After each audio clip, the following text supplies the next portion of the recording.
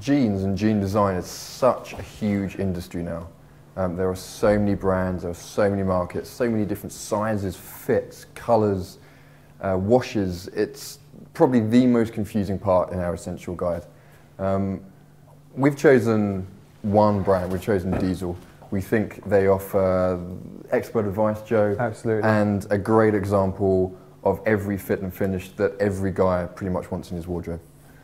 I think when choosing a jean, it's important for you to feel comfortable. It doesn't matter if it's the greatest pair of jeans on planet Earth. If you're not comfortable in your jeans, that jean isn't going to look right. Starting from David, the first two styles are slightly more slimmer and sharper. The first style being slim in the waist, almost quite regular in the thigh, and tapers down to the leg.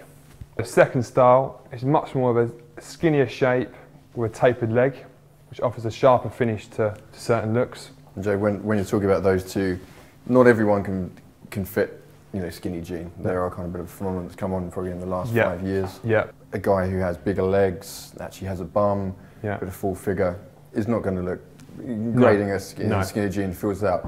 On the other hand, they're nothing to be scared of. If you are quite tall and skinny, they do look great with a brogue, rolled up at the end, no socks.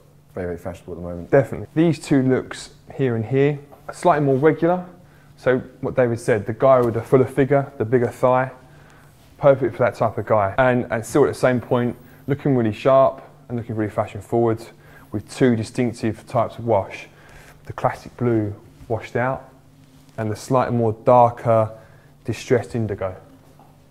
The last pair we feel really important to have in your wardrobe as it acts as a great alternative to a smart trouser. I think if you don't want to wear a smart trouser, sometimes you do feel when you have a suit on or your casual jacket that you don't want a pair of jeans that's dressing down too much.